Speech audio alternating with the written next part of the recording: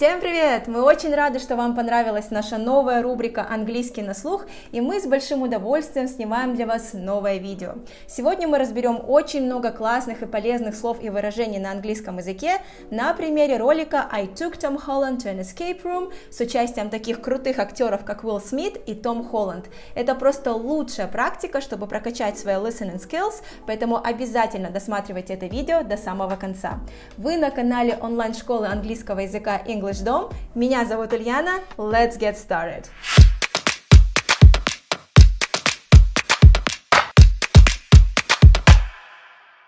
Перед началом советую вам подписаться на наш канал, если вы этого еще не сделали, а также нажать на колокольчик, чтобы точно быть в курсе всех событий, всего самого нового, интересного и полезного, что будет выходить на нашем канале.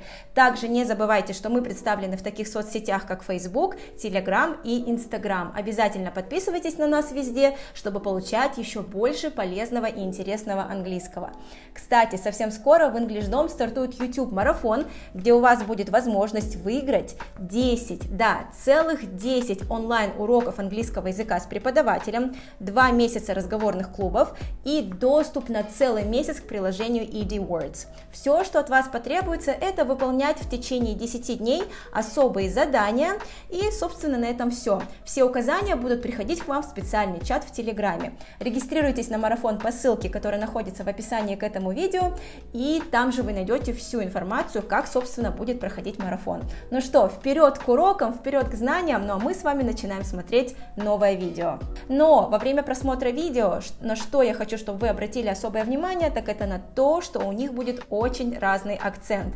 Ведь Уилл Смит у нас кто? Он американец, а Том Холланд британец. И вот здесь прям будет слышна эта кардинальная разница в произношении. Ну что, все, поехали смотреть. Сейчас мы будем смотреть первый кусочек видео, посмотрим его целиком, постарайтесь улавливать на слух то, что получается, ну а далее мы с вами начнем уже разбираться. What's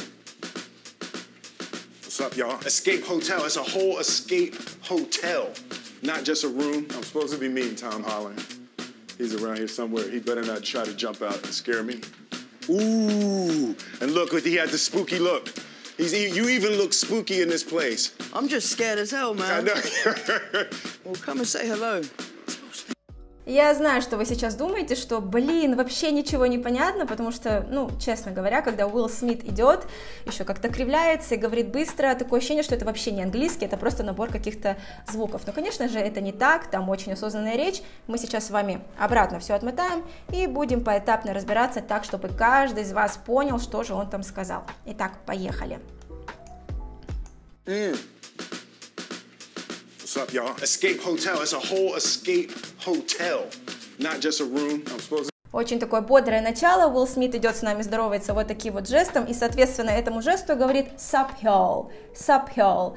Даже если вы полезете в какой-нибудь словарь, вы, конечно, не найдете вот это вот sup y'all, потому что это исключительно сленговое выражение.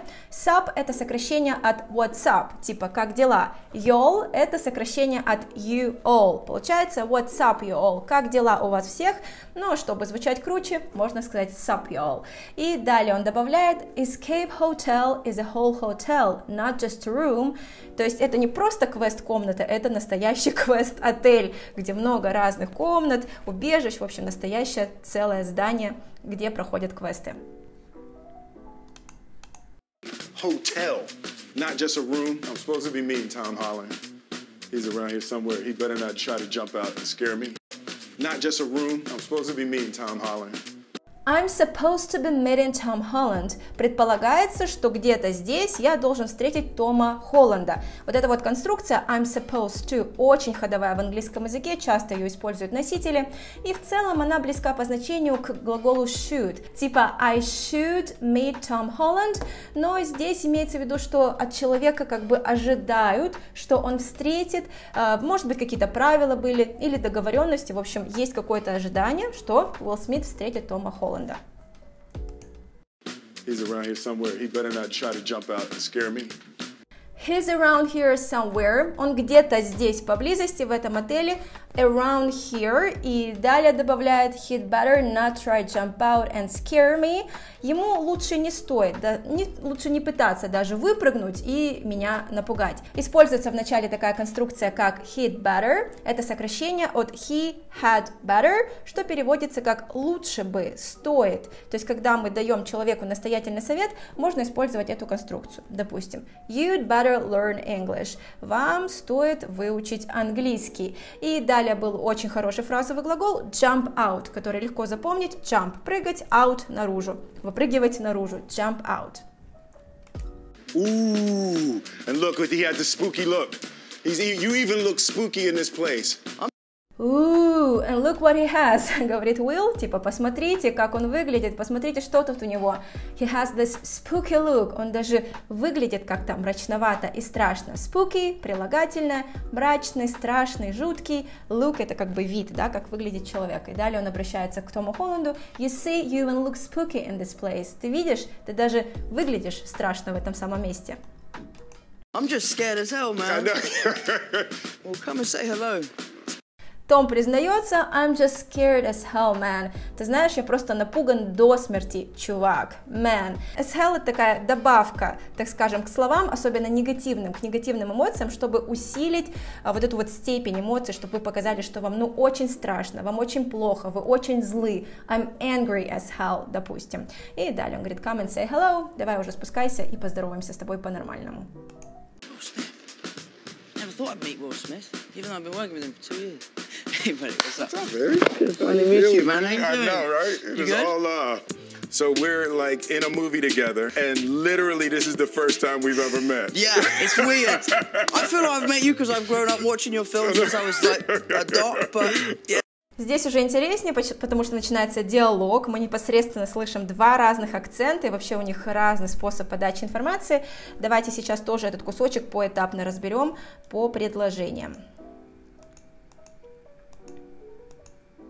Say hello. It's Will Smith. Never thought I'd meet Will Smith, even though I've been working with him for 2 years. Hey, buddy. То есть мало нам того, что и так английский на слух это непростая вещь из-за вот этих акцентов и разных там штучек, так более того, он решает говорить это вот так себе под нос, очень тихо, и совсем непонятно, такое ощущение, что просто каша у него во рту, и что-то там он говорил про Уилла Смита. Итак, на самом деле он сказал, that's Will Smith, это Уилл Смит. Never thought I'd meet Will Smith. Никогда не думал, что я в своей жизни встречу самого Уилла Смита. And even that I'd be working with him for 2 years. И особенно не ожидал, что я буду работать с ним на протяжении 2 лет. What's up? What's up, baby? Good to meet you, man. How you I doing? know, right? It You is good? all Посмотрите, кстати, как они здороваются друг с другом. Это не просто скучное hi and hello, они бьют друг друга по плечу, как такие давние друзья. Но самое главное, как они здороваются. Говорят what's up, man? То есть снова вот это вот what's up, man? Как дела? И вместо how are you, которому нас базово учат в школе, уже всем надоело это how are you, они говорят how you doing? How you doing? Как дела? You good? Все хорошо? Давайте вот этот вот отрезок от начала еще раз посмотрим, и вы более того послушайте еще раз, как Том там себе что-то под нос говорит, и попытайтесь расслушать те самые предложения. I know, right? It is all So we're like in a movie together, and literally this is the first time we've ever met. Yeah. Здесь очень такой забавный момент. So we're like in a movie together. То есть мы типа с тобой вместе играем в этом фильме, вместе его озвучиваем. And this is literally... То есть и это буквально, literally, буквально, дословно, без каких-либо преувеличений, the first time we've ever met, самый первый раз, когда мы с тобой встретились. И здесь используется present perfect, потому что люди говорят о своем опыте. До этого в своей жизни они никогда не встречались, это чистая правда, что мультик они озвучивали по отдельности. Они никогда не находились в одной студии. Вот здесь это их первая встреча. Literally, this is the first time we've ever met. Yeah, it's weird. I feel like I've met you because I've grown up watching your films since I was like a dot, but yeah, it's weird. Том соглашается, yeah, it's weird, это реально странно, что мы раньше друг друга не встречали. Есть weird, есть strange, и, казалось бы, strange то, что изучают в школах, но именно weird чаще используется в разговорной речи в английском. I feel like I've met you before, у меня есть такое ощущение, что раньше я тебя уже встречал. Здесь тоже используется present perfect, потому что, опять же, говорят про жизненный опыт. Because I've grown up, потому что я вырос, фразовый глагол grow up, вырастать, взрослеть, watching your films, за просмотром твоих фильмов. Я вырос на твоих фильмах since I was like a dot, с тех самых времен, когда я был совсем крошкой, малюткой, dot, маленький человечек, маленький ребенок. Я знаю, что многим там по-любому слышится dog, собака, но тогда это не имеет никакого смысла, типа со времен, когда я был собакой, ну, в общем, нет, конечно, поэтому, когда вы слушаете, старайтесь не просто звуки улавливать, а вообще целый контекст, да, чтобы это действительно имело смысл. It's weird. It's harder for you though, because you are playing a pigeon. Yeah, a pigeon, yeah. I'm not one of them actors, you know, that think I can just like come off the street and play a pigeon. You know what I'm saying? You know. I found it tough because my character's obviously super smart, and I'm an actor, so I'm clearly not that smart. I didn't ever go. Давайте сейчас вот этот кусок тоже будем разбирать по отдельности. Посмотрели, что опять они здесь о чем-то смеются, непонятно о чем, поэтому будем разбираться. Because you are playing a pigeon. Yeah, it's weird. It's harder for you though, because you are playing a pigeon. Yeah. It's harder for you though, because you were playing a pigeon. Для тебя это, конечно, было все-таки сложнее, потому что ты играл голубя, да, птичку, pigeon. Pigeon, yeah. I'm not one of them actors, you know, that think I can just like come off the street and play a pigeon. You know what I'm saying? You know. Здесь хочется первой реакции сказать, что, простите, потому что очень быстро говорит, добавляет еще вот эти свои движения, как всегда присущие ему, и нет никаких пауз, все сливается воедино, поэтому давайте еще раз послушаем и разберем все-таки вот эту вот его реплику. Play a pigeon, you know what I'm saying? Yeah, it's weird. I feel like I've met you because I've grown up in your films a dot, but weird. Yeah, pigeon, yeah. I'm not one of them actors, you know, that. Yeah, pigeon, yeah. I'm not one of them actors, you know, that think I can just like come off the street and play a pigeon. You know what I'm saying? You know. I'm not one of them actors, я не один из этих актеров, you know, типа, понимаешь, да, о чем я, знаешь, да, you know, тоже фраза филлер, фраза паразит, особенно присущая для американцев, заполняют они часто пустоты в своей речи, that think I can just like come off the street, которые думают, что я могу сейчас просто взять вот так, прийти с улицы and play a pigeon, и сыграть голубя, и далее добавляют, you know what I'm saying, это такой типа вопрос, ну, типа, понимаешь, о чем я говорю, эта реплика на самом деле пришла из мира хип-хопа, она абсолютно неформального характера, такая между друганами ее можно использовать, и используем ее тогда, когда хотим убедиться, что наш собеседник с нами на одной волне и понимает, о чем мы говорим. You know what I'm saying? I found it tough because my character's obviously super smart, and I'm an actor, so I'm clearly not that smart. I didn't ever go to school smart. I found it tough because my character's obviously super smart.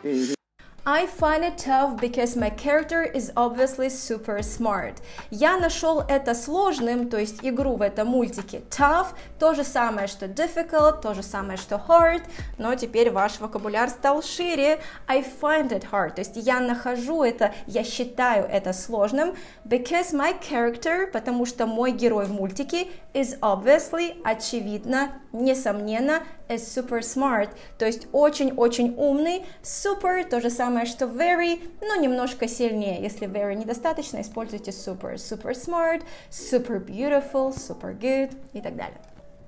An actor, so I'm clearly not smart. And I'm an actor, so I'm clearly not that smart. I didn't ever go to school.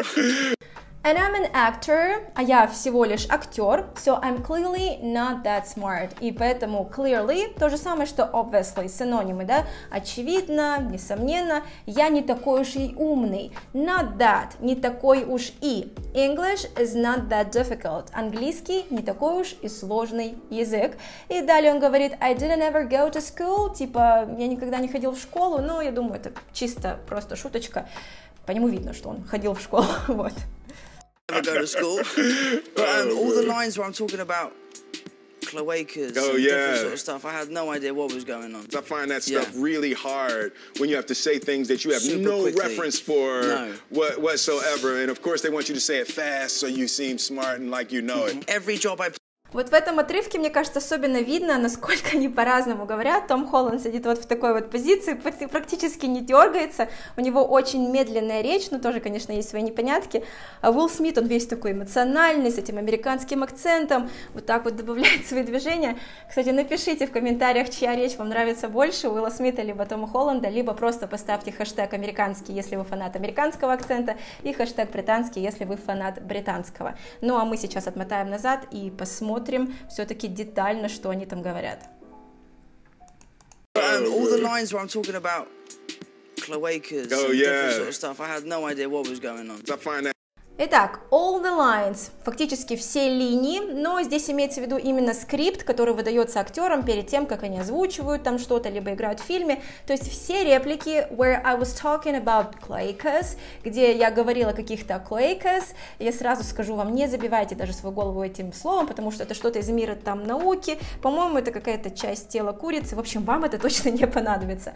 And different sort of stuff, и разные вещи, такая фраза-выручалочка, я бы сказала, знаете, когда забыли какое-то слово по-английски, можно сказать and different sorts of stuff, или либо all sorts of stuff, это значит, что разные мелочи, разные вещи, то есть, когда я говорил про разные мелочи, I had no idea, я понятия не имел, я не понимал, я не знал what was going on, что там происходило. Все мы знаем такую фразу, как I don't know, я не знаю, так вот, она всем уже поднадоела, поэтому можете расширить свой словарный запас фразой I have no idea. То же самое, но звучит гораздо круче.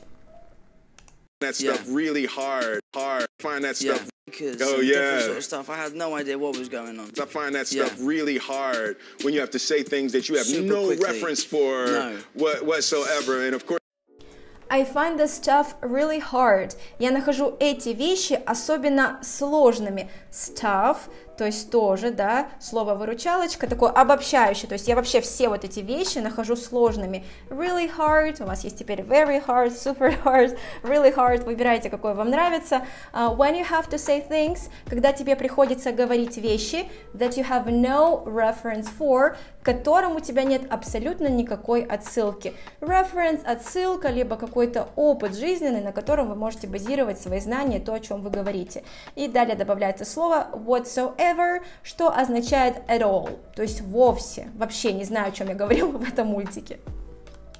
of course, they want you to say it fast so you seem smart and like you know it. Every job I And of course, they want you to say it fast. И, конечно, они хотят, чтобы ты это все говорил быстро, все эти умные словечки. So you seem smart, чтобы ты казался умненьким. And like you know it. И как будто ты все знаешь. Like, как будто ты все знаешь. I play a science. Know it. Every job I play a science. Because you just look really smart. I look like a super look nerdy like guy. You really not nerdy. Yeah. No, you definitely don't look nerdy. You got some sexy vibes going. It's not nerdy. It's not nerdy. You just look like one of those guys that you know so much more than everybody else. I don't want to lord it over people. Yes, exactly. You know, that's what it is. That's what it feels like. Да, здесь был какой-то отрывок, и я думаю, вы поняли, что Уилл Смит просто осыпал комплиментами Тома Холланда, и всем, наверное, интересно, что там он ему сказал. Давайте посмотрим. Because you just look, you know it. Whatsoever, you know it. Every job I play a science. Every job I play a science nerd, жалуется Том Холланд, мол, каждую работу, которую я выполняю, каждую роль, в его случае, которую он играет, это роль такого science nerd. Nerd — это по-русски ботаник, чувак, который сидит просто весь день за учебниками, там учится, не ходит, не гуляет. Science — научный, science nerd. Because you just look really smart. I look like a super nerdy guy. Because you just look really smart, говорит Уилл, потому что ты выглядишь реально как очень умный человек, и Том соглашается. I look like a super nerdy guy. Я выгляжу как очень, ботанический, мы так не говорим в русском, в общем, я очень такой сильный ботаник, да, просто в данном случае используется именно прилагательное nerdy, добавилась буква Y. Nerd — это существительное, nerdy — прилагательное. You don't look nerdy. You really smart. I look like a super nerdy nerdy guy. You really not nerdy. Yeah. No, you definitely don't look nerdy. You got some sexy vibes going. It's not nerdy. Not nerdy, успокаивает его Уилл, типа, да не как ботаник ты выглядишь. You definitely don't look nerdy, ты точно, абсолютно не выглядишь ботаником. You got some sexy vibes going. В тебе есть какие-то секси-вайбы, да, какой-то такой сексуальные вибрации, в общем, невидимые, которые исходят от тебя, поэтому это очень классно сочетается с твоим вот этим вот луком nerdy guy. Надеюсь, вы чувствуете через экран мои positive vibes, мои позитивные вибрации. И давайте посмотрим, очень интересно, как Том Холланд его благодарит за эти комплименты. Some sexy vibes going. It's not nerdy. It's not nerdy. You just look like one of those.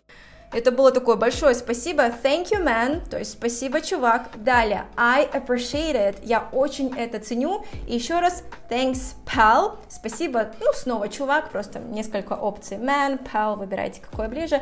И вот это вот I appreciate it, очень хорошая фраза. Если, знаете, thank you недостаточно, если вы очень хотите отблагодарить человека за то, что он вам сказал или сделал, добавьте фразу I appreciate it. Это сразу придает вашему спасибу такой масштаб, да. То есть я очень ценю то, что ты сделал. Look like one of those guys that you know so much more than. Look like one of those guys that you know. You got some sexy vibes going. It's not nerdy. It's not nerdy. You just look like one of those guys that you know so much more than everybody else. You just look like one of those guys. Ты просто выглядишь как один из этих самых парней. That you know so much more than everybody else. Так выглядит, как будто ты знаешь гораздо больше, чем знают все остальные. I don't want to lord it over people. Yeah, everybody else. I don't want to lord it over people. Yes, exactly. You know, that's what it is. That's what it feels like. I don't want to lord it over people. Хорошее выражение, lord it over, означает кичиться этим перед людьми, то есть не хочу это выставлять на показ, типа весь я такой умный, nerdy guy, и сразу скажу, конечно, это больше типично для British English, американцы редко будут использовать это выражение lord it over people, и далее Will соглашается, yeah, that's what it feels like, да, именно так это и кажется, that's exactly what it is. I saw your golf swing. Oh, do you play golf? That was the one. Yeah, I play. And I was like, okay, now I wish we had worked together every day. We have to play golf. I've done some crazy stuff in my career, spoken in front of thousands of people, asked me to tee off in front of 20 people. Mate, my knees are... Uh-oh. Да, вот так сейчас остановимся перед таким каким-то spooky, вы уже знаете слово spooky моментом, и разберем последнюю часть их диалога. Что-то там было про гольф, если вы уловили. I saw your golf swing. Oh, do you play golf? That was the one. Yeah, I play. I saw your golf swing, то есть я видел твой удар в гольфе, как ты там бьешь клюшкой по мячу. Том удивляется, oh, do you play golf? Ты играешь в гольф? И оказывается, Will играет, yeah, I play golf. And I was like, okay, now I wish we had worked together every day. We have to play golf. And I was like, говорит Will, и я такой типа подумал, now I wish we had worked together every day. Жаль, что мы не работаем с тобой каждый день. Типа так, я тебя сильно зауважал за твой бросок в гольфе, что жаль, что мы не работаем вместе. I wish эквивалентно нашему русскому жаль. То есть, когда вы, ну, грубо говоря, да, сожалеете о чем-то, чего нет в вашей жизни. Допустим, не умеете вы говорить быстро по-английски и говорите I wish I spoke English fluently. Жаль, что я не говорю по-английски бегло. I was like, okay, now I wish we had worked together every day. We have to play golf. I've done some crazy stuff in my career, spoken in front of thousands of people, asked me to tee off in front of 20 people. I've done some crazy stuff in my career. Я делала какие-то абсолютно безумные вещи в своей карьере. Снова слово-выручалочка stuff. Spoke in front of thousands of people. Толкал речь перед тысячами людьми. Asked me to tee off in front of 20 people. Tee off — это тоже специфика именно игры в гольф. Tee off — это делать первый официальный удар в игре. То есть его просили вот именно делать этот первый официальный удар в игре. Mate, my knees are... Uh-oh. See? Okay, see, that's what I thought they were going to do. Okay. I think we're supposed to go. I think it's time for us to leave, Will. Let's go and escape the room. Yeah. You know the rules. Yes. Follow me. So we're following you. Do we know the rules, though? We do not know the rules. No one told me the rules. And it's always scary when somebody says, you know the rules. All right. So, any questions, comments, concerns, derogatory remarks or otherwise? No. Feel pretty good. Okay.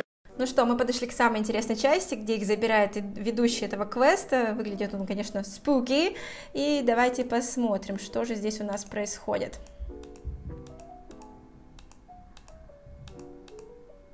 Okay, see, that's what I thought they were going to do.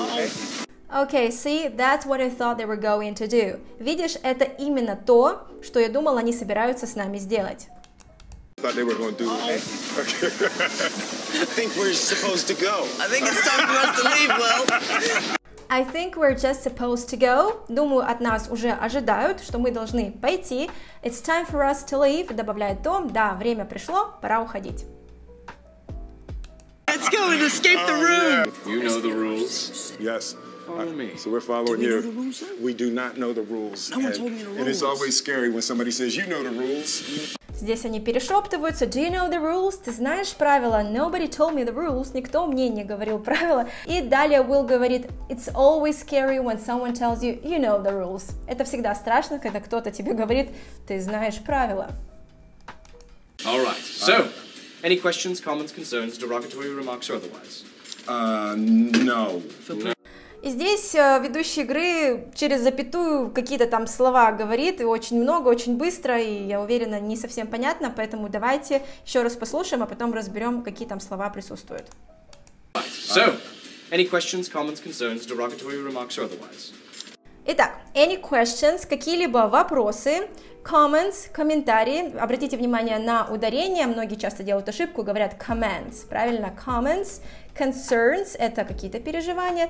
Derogatory remarks, то есть это такие уничижительные какие-то помечания, да, пометки, уничижительные замечания. Derogatory remarks or otherwise. Otherwise означает либо что-то другое. Возможно, у вас есть, что вы хотите сказать мне перед началом игры.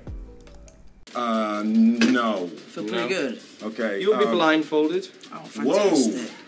You'll be blindfolded. Вы будете с закрытыми глазами. Вам завяжут глаза повязкой. Все очень легко запомнить. Blind, слепой. И здесь очень интересно, как реагируют люди из разных культур. То есть Will типично американцам говорит wow, а Том говорит fantastic. Именно так говорят обычно британцы. Fantastic. А американцы говорят wow. Все гораздо проще. I'll be leading you in one at a time, so if I'm not leading you in, do Tragedy. not... This isn't usually how I like to be blindfolded. Welcome to military prison.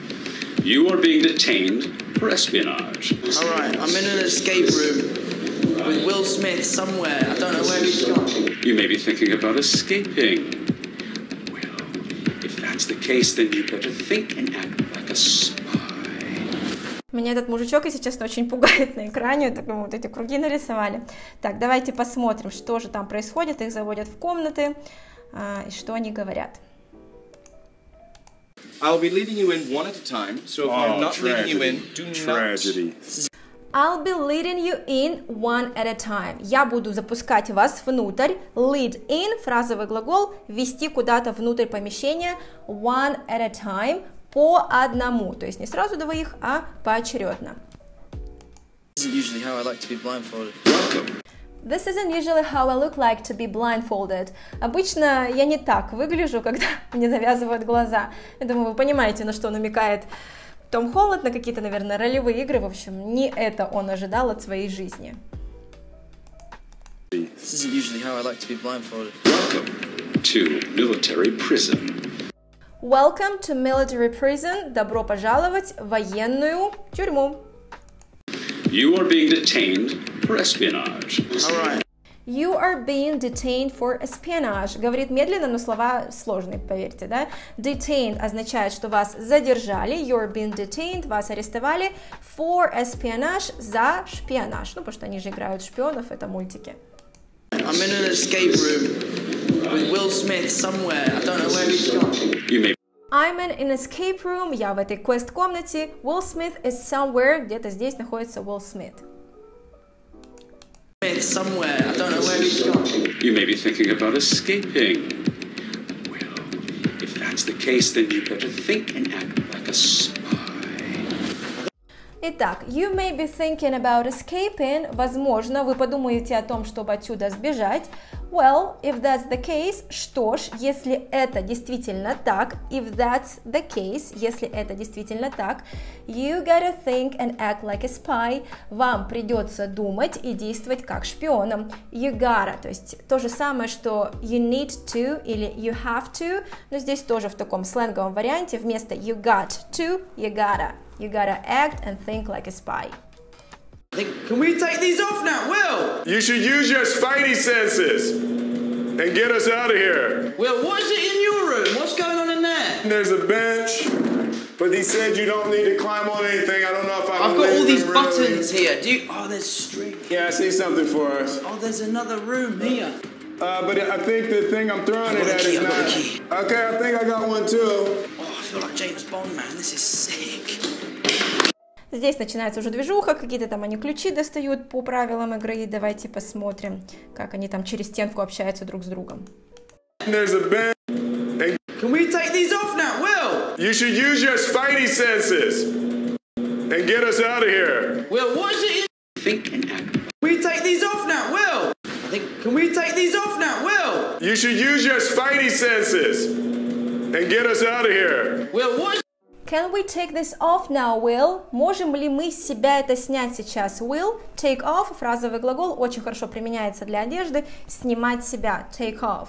И далее Уилл Смит шутит, говорит, you should use your spidey senses, тебе необходимо воспользоваться своими паучьими чувствами, потому что он же Spider-Man, Человек-паук, spidey senses, and get us out of here, и вывести нас отсюда.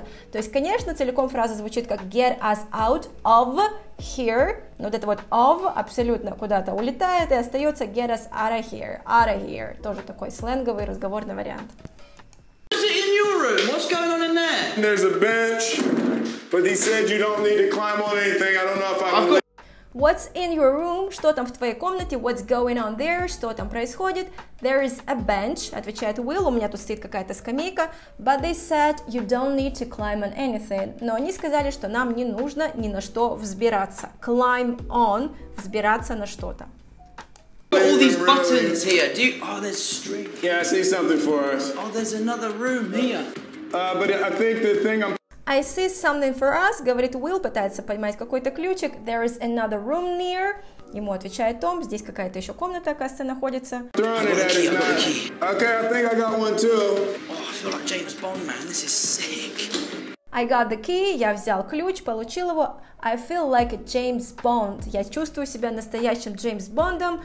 This is sick. И здесь, конечно, подразумевается не что-то про больного человека, это сленговое выражение. То же самое, что this is cool, это круто, чуваки, this is sick, вот эта игра, вот это квест.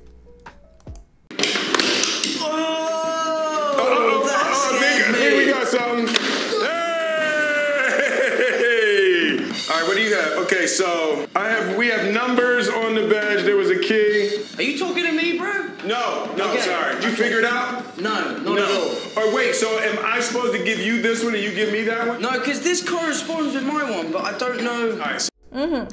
Начинается решение каких-то задач, что-то там с цифрами и так далее. Давайте посмотрим опять же, что они там... All right, what do you have? Okay, so we have numbers on the badge. There was a key. I have weird numbers. У меня тут какие-то странные числа. On the badge, на этом значке. There with a key, которые шли вместе с ключом. Are you talking to me, bro? No, sorry. Did you figure it out? No, not at all. Oh, wait, so... Did you figure it out? Ты разобрался, что там у тебя? Figure out, разбираться, понять смысл чего-то? No, not at all, отвечает Том, вообще не разобрался. Am I supposed to give you this one and you give me that one? No, because this corresponds with my one, but I don't know. So, am I supposed to give you this one and you give me that one? Спрашивает Уилл. То есть, неужели от нас ожидают, что мы обменяемся вот этими вот карточками, я дам тебе свою, а ты мне свою? Том говорит, no, because this corresponds with my one. Я думаю, что нет, потому что это corresponds with совпадает с моим каким-то там полем кнопочек, да, и поэтому он что-то там начинает нажимать. Alright, so it's... okay, I got it. We're not doing very well here. I got it. Это тоже такой неформальный английский. Вместо того, чтобы сказать I understood it, очень длинно, очень заумно, можно сказать I got it, я понял, что здесь нужно нажимать. И далее он добавляет We've been not doing very well here. Мы тут как-то не очень хорошо с тобой справляемся, но надеюсь, у них все получится. Did you hear that? I'm free, look. What happened? You got out? I did it. Oh, what'd you do? All right, so what helped you do it? I freed you. Hey! I freed Will Smith. I did it. we're free, мы свободны, я это сделал, I freed Will Smith, я освободил официально Уилла Смита. И у этого видео happy ending, это, конечно, не может не радовать, что у них все получилось, умные ребята выбрались из escape room. И на этом все, ребята, как вам этот разбор, понравился или нет, пожалуйста, обязательно напишите об этом в комментариях, и не забудьте поддержать это видео лайком, ведь именно так мы поймем, что вам нравится подобный контент, и мы будем делать его еще чаще. Кроме того, вы можете потренировать слова из этого видео и из других видео в нашем онлайн-тренажере, ссылку на который я оставлю в описании к этому видео, и там вы можете учить слова из разных фильмов, сериалов, ток-шоу и даже из видеоигр. Обещаем очень много интересного. И не забывайте, что совсем скоро у нас стартует YouTube-марафон, где вы сможете выиграть 10 онлайн-уроков английского языка с преподавателем. Вам всего лишь надо будет выполнять особые условия на протяжении 10 дней. Регистрация на марафон находится в ссылке в описании к этому видео, и там есть абсолютно вся информация, как он будет проводиться. Ну и, конечно же, записывайтесь на свой первый бесплатный онлайн-урок с преподавателем английского языка по Skype в EnglishDom. Это очень удобный, эффективный и максимально комфортный способ изучения языка, ведь весь урок вы будете общаться на английском языке 1 на 1 с преподавателем. Чтобы записаться на урок, вам всего лишь нужно нажать на кнопочку, которую вы видите здесь на экране, поэтому не медлите и бегите вперед к своим знаниям. Ну а я с вами прощаюсь, до скорых встреч, бай-бай!